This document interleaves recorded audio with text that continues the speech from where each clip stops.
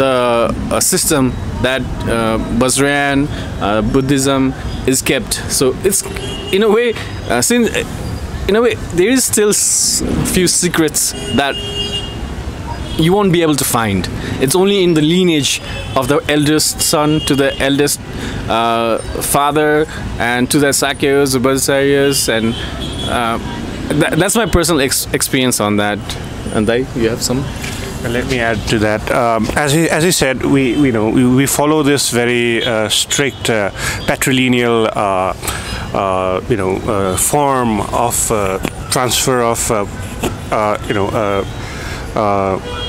your caste, the heritage of your caste, right?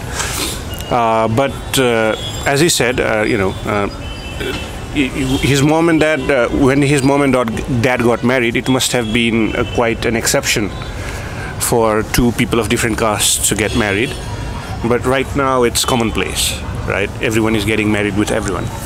And if we continue with these, very strict patrilineal lineages and of transferring our heritage, of our knowledge, then eventually there might come a time when there's no one left to pass it on to, because nobody fits into that strict rule that you have created, right? I understand why those rules were created, when they were created, but do they serve the same purpose that they used to when they were created? Things have changed, so maybe that's where we as the next generation need to look into. But even to do that, we first need to know why they did it the way they did it, right? You just cannot just go blatantly and say, no, we're not going to do this anymore, because you have to understand that it was done for a reason. So you have to first understand the reason, right? And to understand the reason, you have to listen to the stories. So it all comes back to the stories, right?